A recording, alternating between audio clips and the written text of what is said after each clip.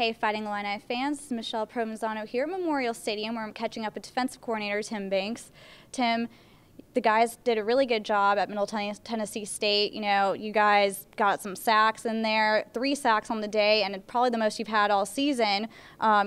Talk about the progress the guys have made in that area and really rushing the quarterbacks. Yeah, I mean, it was great. Those guys hadn't given up very many sacks going into the game, so it obviously had been a point of emphasis for us. But, like I tell people, it all goes hand in hand. It's not just the front, it's the secondary, it's the linebackers. Everybody's doing their job, to allow the front to do what they need to do. And I thought the front did a great job of attacking and, exposing some of the weaknesses that we thought they had presented before the game.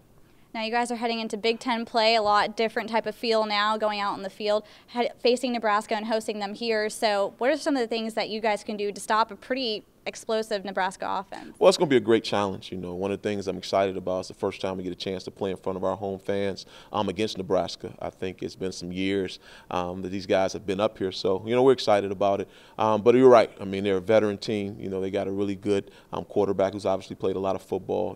Traditional, strong offensive line. So we know we'll have our work cut out for us. But if we do the things that we're capable of doing, we think we'll have a great chance to be successful. And as far as practice this week goes, what are some of the things you're focusing on with the defensive line to get ready for Nebraska on Saturday?